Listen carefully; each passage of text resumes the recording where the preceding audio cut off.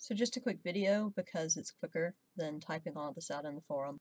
I'm here in 12.7.3 configuring password policies on Windows. This is in LabSim for PC Pro, and Captain Rob, our instructor, has just told us that on Windows computers running Windows 10, which is his operating system and also my operating system that you see me working on, we can get to local security policy by going to the start menu. Mine looks a little different, I've modified it, and typing in local security policy, and it's not there.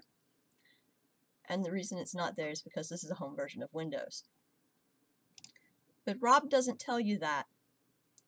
In fact, Rob doesn't mention anywhere in any of these videos that I can recall that he's working on an enterprise version of Windows 10 for these examples. And I think that's a problem because this course is designed to get people started on computer repair.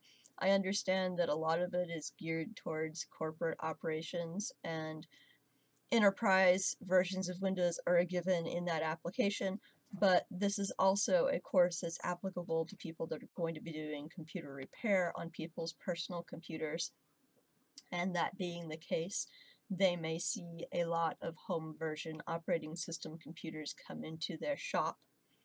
And if they go by what they're being taught in LabSim here, and they assume that they're going to be able to access things like local security policy on all versions of Windows 10 or even Windows 7 using the instructions given in this video, it's not going to work. It's only going to work on professional and enterprise versions. And again, it's just not mentioned here, and I just wanted to point it out because it's annoying. Just another one of those things that's annoying.